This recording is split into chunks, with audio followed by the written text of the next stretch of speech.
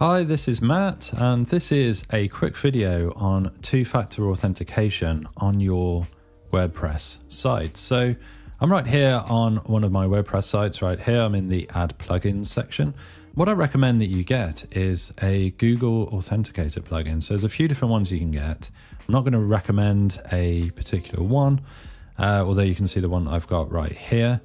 And I just recommend in general that you get 2FA and you actually secure your account. So why should you do this? Why would you do this? In general, if you're just on your admin user account, you want to have this. So when you log in, it just adds that extra layer of security. So what it will enable you to do is use something like the Google Authenticator app, which you can get on your phone.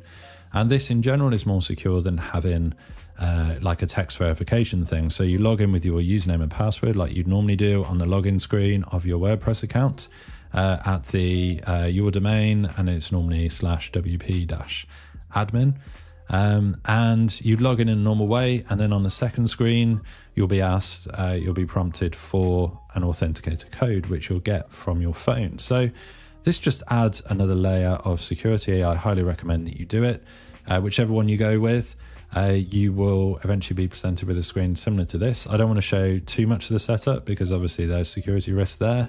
But what you'll see in here is Google Authenticator settings. So we will have an option, or you will have an option for a secondary login screen, which, like I say, is the one that you'll actually enter the code on. And then you want to select here who is going to be required for the Google Authenticator to actually be set on. So I've got mine set just on administrator here. You might want to have it set on everything depending on what kind of user roles you have on your site, but you definitely want to have it on your admin accounts. So like I say, that will enable you to have that extra prompt to enter the code directly from your mobile phone, from your cell phone.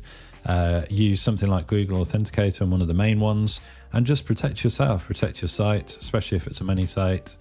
Yeah, highly recommend all of your important sites, all of your important logins and emails should have two-factor authentication at the very least. And yeah, you can do it from here on your WordPress site, and that is highly recommended for good security.